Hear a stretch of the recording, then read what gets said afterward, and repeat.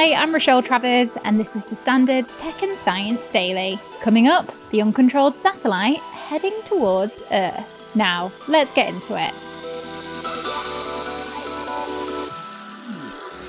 Is there a ninth planet in our solar system? It's a question that scientists have been trying to get to the bottom of for years, but now they're one step closer to finding out the answer. Astronomers have narrowed down the location where an elusive planet may be hiding, and it's a discovery that could shed more light on the evolution of our solar system. Researchers have previously observed that some objects in the solar system, including some well beyond the orbit of the dwarf planet Pluto, behave as if they're being pulled around by something yet unseen, which is likely to be another planet. The findings are published in a yet-to-be peer-reviewed study by scientists including those from the California Institute of Technology, who analysed data from Hawaii's Panoramic Survey telescope and rapid response system.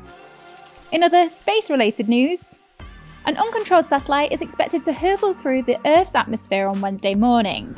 ERS-2 was originally launched 30 years ago and is expected to break up into tiny pieces on re-entry, the majority of which will burn up. The European Space Agency says that because the re-entry is natural and not controlled by humans, it's impossible to predict exactly when and where it will happen. They went on to say that some fragments could make it to Earth, but most will likely fall into the ocean, and risks associated with satellite re-entries are very low. Now, freak winds in the Atlantic jet stream pushed some commercial planes to supersonic speeds over the weekend. According to the US National Weather Service, a Virgin Atlantic passenger plane travelling from Washington to London reached nearly 800 miles per hour, which is faster than the speed of sound. Two other planes, including one from New Jersey's Newark Airport to Lisbon, reached speeds of 835 miles per hour. The Atlantic jet stream is a fast and narrow current of air flowing from west to east, encircling the globe, and is widely used by planes travelling east from North America to cut down on their travel times and fuel use. It usually has winds travelling at speeds close to 110 miles per hour, but is known to intensify at times, especially during winter months. A study has found that older adults exposed to the herpes virus, behind the common cold sore, may see a doubling of their dementia risk.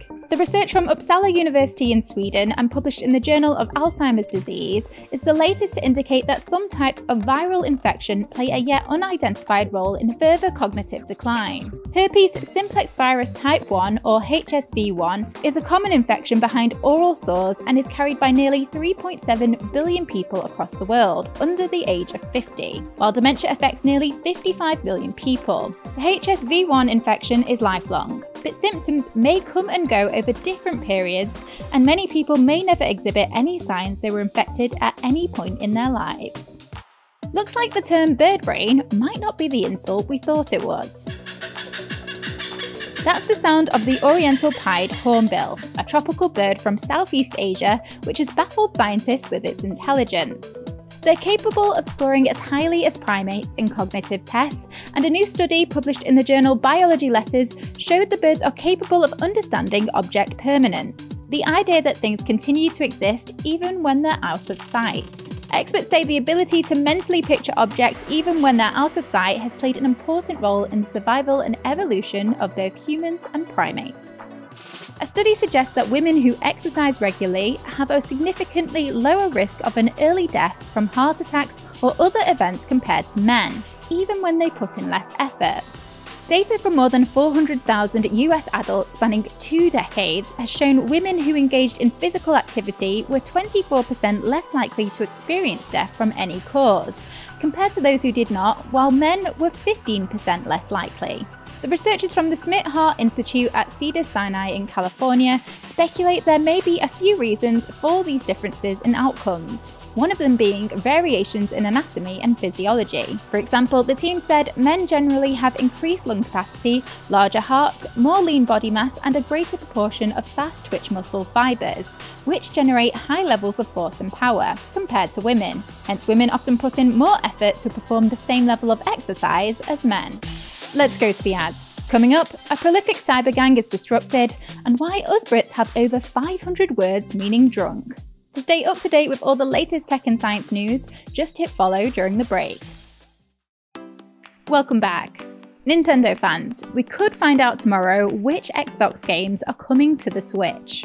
There's a direct partner showcase happening on Wednesday the 21st of February at 2 PM UK time on YouTube, which will focus on third-party games for around 25 minutes. There's online speculation that the 4 Xbox games coming to the Nintendo Switch console will be revealed, but nothing has been confirmed. However, it's been reported by The Verge that the 4 Xbox titles going to the PS5 are Hi-Fi Rush, Pentiment, Sea of Thieves, and Grounded. Lockbit, a prolific cybercrime gang, has been disrupted by a joint UK, US, and EU operation.